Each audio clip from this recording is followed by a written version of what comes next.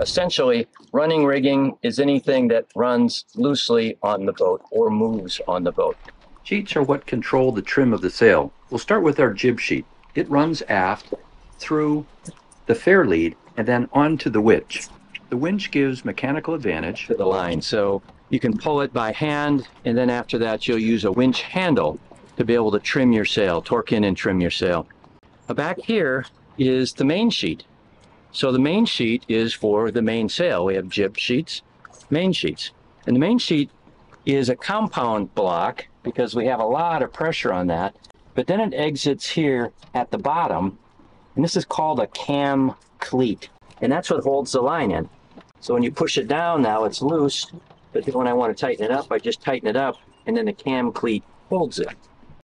So this is our Traveler, and what it's used for is to either spill or capture more wind.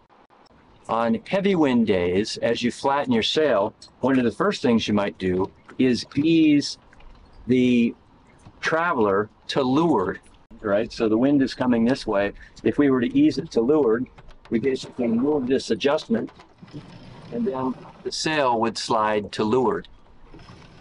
If, on the other hand, we had a real light wind day and we wanted to capture all of the wind coming off the sail, we'd move it to windward, just the opposite. So we'd set our piece and we move it to windward to capture all of the wind coming from the Baha'i temple. The roller furling is at the bow of the boat, and that allows us to unfurl our sail and refurl our sail. So refurling our sail means pulling in on this line to wind it in.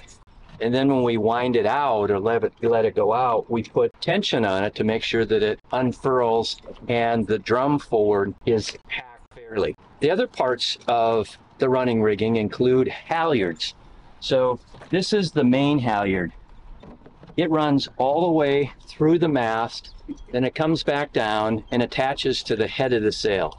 Think halyards when you think of halyards. So the halyards, as part of the running rigging, haul up the sail, halyards, and then they're made at the top with a rope clutch.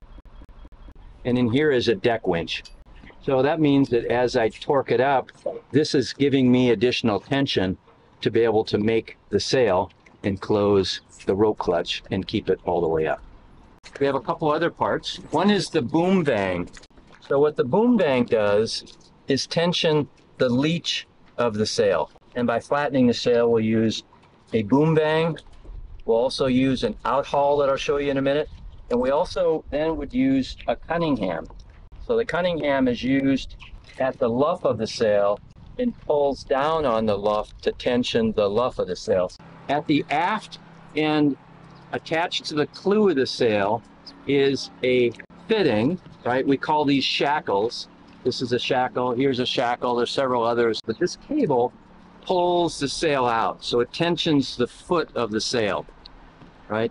And so the outhaul tensions the foot of the sail. It goes through the boom, comes out at the fore of the boom, and then goes back and is made on a cleat aside the boom.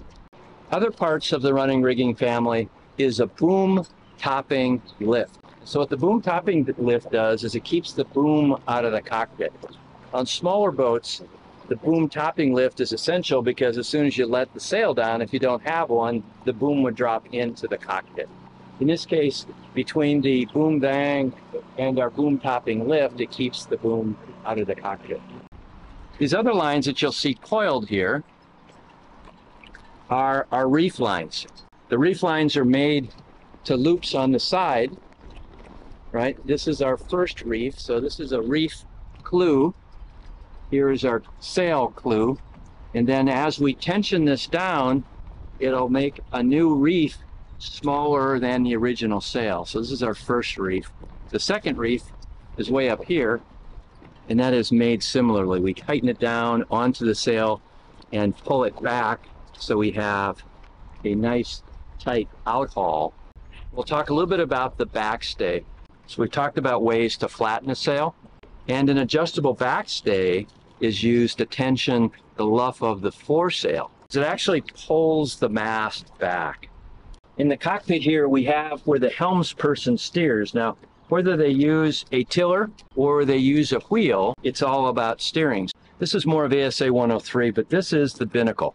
right? So the binnacle is basically this superstructure that holds the steering mechanism. On the binnacle is a binnacle compass. Later, as you work and progress through your ASA certifications, you'll talk about a binnacle compass or per ship's compass. This is the ship's compass. It's a compass we use to navigate.